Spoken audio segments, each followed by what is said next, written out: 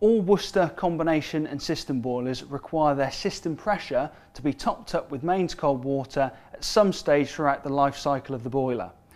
This can be indicated by either your heating system not heating up efficiently, or the pressure gauge on the front of the boiler indicating that the needle is in the red as opposed to the green area.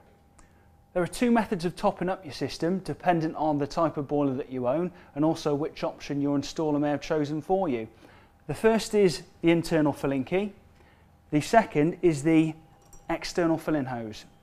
This particular appliance has an internal filling loop installed, but before I begin to repressurise the system, what I'm first of all going to do is turn the power off to the boiler.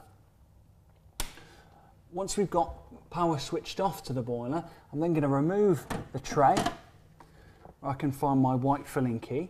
I'm then going to remove the key. Now I need to insert the key up into this black plastic manifold, okay? This filling manifold is actually linked from your cold mains into the boiler through to your central heating return.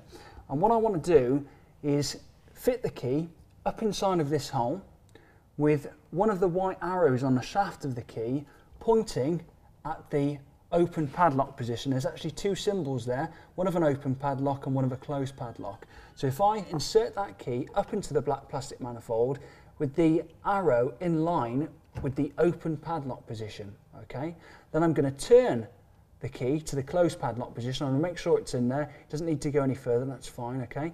Now what I'm going to do is begin to turn this white plastic nut anti-clockwise, and I should begin to hear water actually filling into the heating system. Once I've done that, what I then need to concentrate on, of course, is the pressure gauge, okay? So I'm then going to look at my pressure gauge. I can see that that's filling up quite nicely now, and it's up in the green to the required 1.5.